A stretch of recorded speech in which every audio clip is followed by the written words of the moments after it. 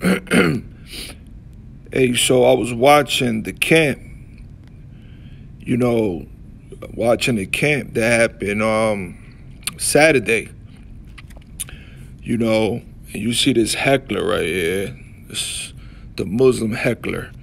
But listen to this, almost closing out, 2 hours and 56 minutes, almost closing out. It was a 3 hour and 6 minute camp.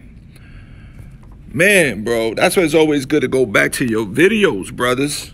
Always go back to pre-fruit, which I'm not saying you guys don't do it, but I want to show you something. This was camp,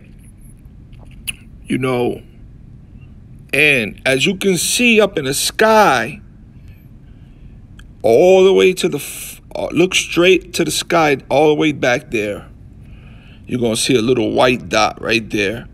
A chariot was there. Right there, right above this heckler's head.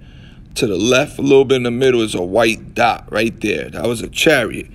Now, you're going to see another chariot, the one we always see.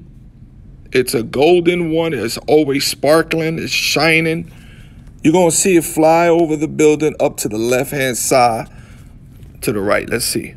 Curses, we know it by prophecies. The curses, the blessings that we are the children of Israel through faith. It's the same way. You're not going to see that. You got to understand that this book right here was written. There you go. That's it right there. It's right there on the corner. It's going to come out. I'm going to rewind it again. In ancient times by our fathers. There you go. They spoke ancient. All right, just like all praises to y'all about Shah, man. They spoke ancient. All right, just like an analogy I give you, like brother, that this book right here was written in ancient times by our fathers. They spoke ancient. All right, just like an analogy I give you, like brother, that this book right here was written in ancient times by our fathers. Y'all see it? The chariot right there on the left-hand side, up in the sky. Just like an analogy I give you, like brother. Oh, praises to Yahweh about Shim Yahweh Shah. This book right here was written in ancient times by our fathers. They spoke that we are the children of Israel through faith. It's the same way. You're not going to see that. You got to understand that this book right here was written in ancient times by our fathers.